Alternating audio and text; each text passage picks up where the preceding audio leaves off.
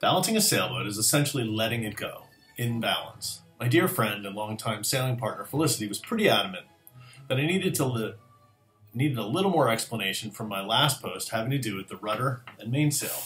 So here we go, the cliff notes of steering by controlling the roll side to side, which we also is called heel, and the pressure on the sail. We use this model to demonstrate. When you pull in the sail, or what we call trim, the sail is being pulled in by what we call the mainsail, which is the one behind the mast. The boat is caused to turn towards the wind, which in this case, the wind is coming from the screen, so the boat would turn towards the screen by pulling in the mainsail.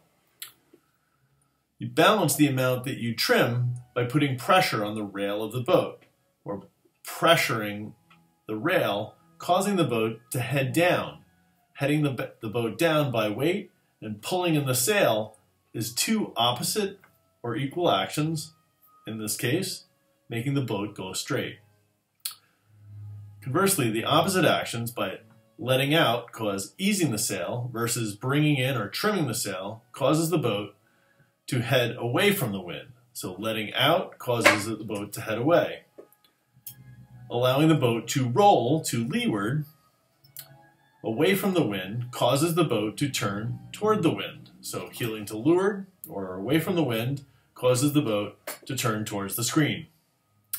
And there you have it. In many conditions and boats, you actually can control or turn the sail and the boat without the rudder.